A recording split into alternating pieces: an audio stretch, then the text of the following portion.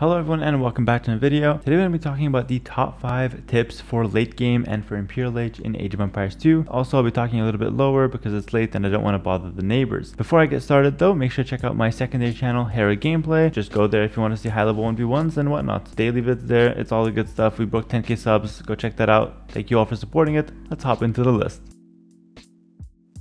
Alright, starting things off at number 5, we're going to be talking about controlling the map. This is such an important tip, but as always, I'm not going to just tell you what it is, I'm going to tell you how to actually do it. So first thing you have to consider is that Imperial Age armies are really powerful. This means that hill bonus matters very much. Think of it this way. In Feudal Age, the archer has 4 attack. If you add hill bonus to that, okay, 25% more damage did yield 5 attack. It's a pretty significant jump. It's still pretty considerable, but it's not huge. In Imperial Age, stuff like Magidai has 12 attack, Arbalest has 10 attack. So not only are you getting like +1 damage from the hill bonus, you're usually getting +2 at least, but usually around like +3 or +4 for your castles and your army. And so the hill bonus is extremely crucial at just multiplying the amount of damage you're dishing out. And for that reason, putting castles around important hills, both defensively, in the middle of the map, and offensively, will help you so much in both 1v1s and team games. But controlling a hill doesn't just mean putting a castle on it. You can put castles, but also keep armies around hills, especially the ones where your enemy wants to overcome. If he wants to push you, try to always fight when you're on top of a hill and your opponent coming at you. It's really important to get that hill bonus as much as possible for these little and big engagements. You can also, if you can't afford castles, just put buildings, your production buildings, on hills, so that if your opponent wants to control the hill, they have to first kill your buildings. This is a really good and secret tip. No one really knows about this. No one really does it. But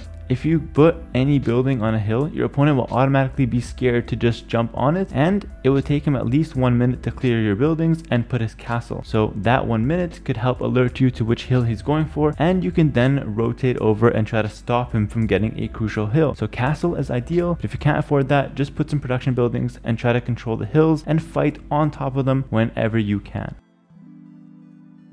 Alright, moving on to tip number 4, we've got the defending your economy in both 1v1s and team games. Now in late game, raiding is a huge factor. Everyone would love to just send some military in, kill villagers, disrupt the economy, and force your opponent to run back with its army to go ahead and stop the raids from completely wiping your opponent's economy, or your economy in this case. Well, I have a secret for you guys. Fortunately, the best way to defend raids is literally just to put castles and town centers in your base. This is so strong because in a natural game you usually have like 3 or 4 town centers. If you just add 2 or 3 castles in your base and you combine this with getting ballistics, fletching, bodkin, and bracer with like chemistry to make your castles and your town centers do more damage, your opponent will lose army every time he runs into raid. So this won't nullify raiding entirely. Your opponent can still run in, kill some vills and whatnot, disturb your economy, but we force him to lose army. And if we have our castles and our town centers there, we don't always have to send our army back. So that allows us to push with our army or just raid him back. And if he's not doing the same, he's gonna have a lot more problems than we're doing. This is by far the best and most effective way to defend raids in 1v1s, and the same applies in team games, especially if you're the flank player, because the archer player always gets ballistics and chemistry with all the archer attack upgrades naturally, and so your defenses are very strong at stopping raids by default. And yeah, just a little bonus tip if it wasn't clear already, even if you're a cavalry civ, make sure you are getting ballistics and chemistry eventually and archer attack upgrades up to bracer. It's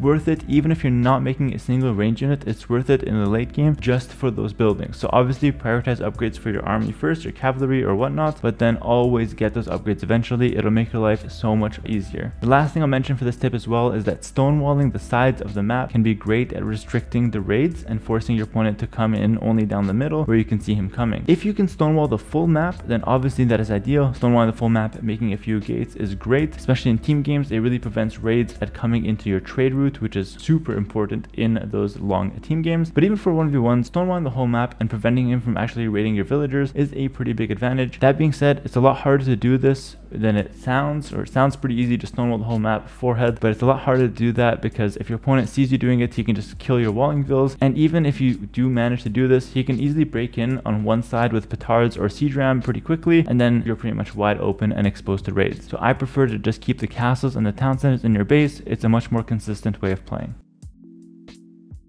Alright, moving on to number 3, it's about gold. Gold control is super important because the resource is scarce in the late game. It's the second resource to run out pretty much. It's first stone, then gold usually. And so the big idea with gold is that you have to just plan for a long-term solution. Either you expand to the side golds and take those extra resources. In team games, it's usually in the middle of the map where you'll find most of the extra gold, 1v1s off to the sides usually. Or you can go ahead and get relics, and in team games you don't really need relics because you have trade. But for 1v1s, it's the relics or the extra golds on the side. And securing gold for late game is absolutely massive because not only do you use that gold for your army, you use it for siege, and you can't make a single siege unit that only costs food. It always costs some form of gold, and without siege it's very hard to push castles. So having a long-term plan for that gold is pretty important. Also, guilds from the market can be good, but that upgrade takes forever to pay off, so only get it if you have no other way to get gold.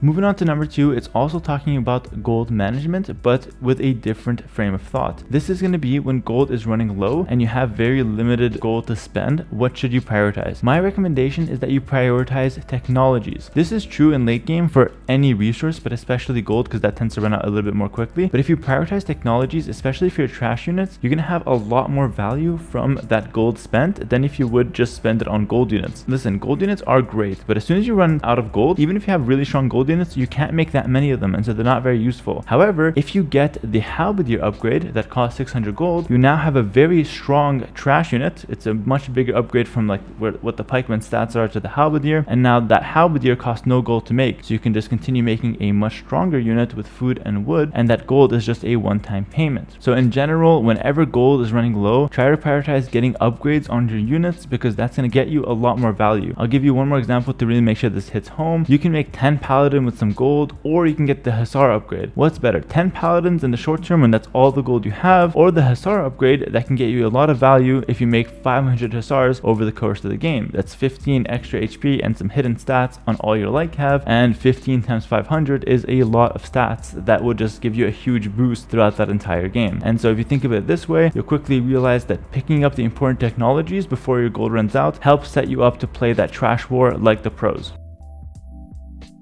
Alright, moving on to number 1. This is by far the best thing that you can go away from this video with, so try to pay attention to this one because it's really important, and this is to figure out your win condition. At the end of the day, you just want to win the game. Who cares if you've got 10k gold or however much gold that you possibly want in the late game, you set up the map perfectly. If you don't actually know how you want to win the game, it's going to take you a lot longer to do that, and you're going to throw a lot of your games. And so I have the special secret when it comes to figuring out your win condition, and this revolves around the gold that you have available. It goes like this: if you've got no relics, you spend all your gold as fast as possible, and you'll have to end the game as fast as possible. No questions about it. You don't try to set up the trash game. If your opponent has 5 relics, you're never going to beat him in the late game, so just go for the kill as soon as possible. To do this, use the golds on the sides, gold stone, and then buy into as many expensive units as possible. Double gold comps, heavy siege, castle forward, and look to end the game. If you can't end the game and your gold runs out, so be it. You're gonna lose anyways. And if you end the game before the gold runs out, that's cool. Your opponent has relics,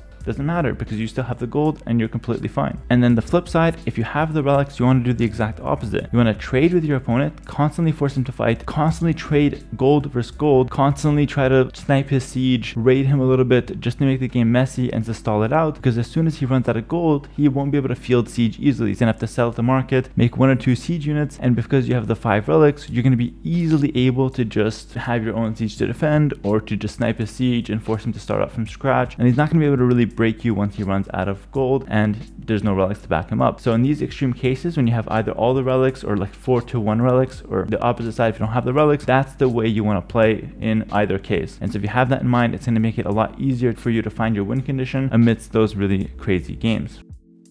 Alright, that's going to be it for this video, guys. I hope you guys enjoyed and benefited from it. And as always, if you enjoyed it, leave a like, comment, and subscribe. It helps me out greatly and it's free for you guys. Thanks for watching. See you guys next time. Peace.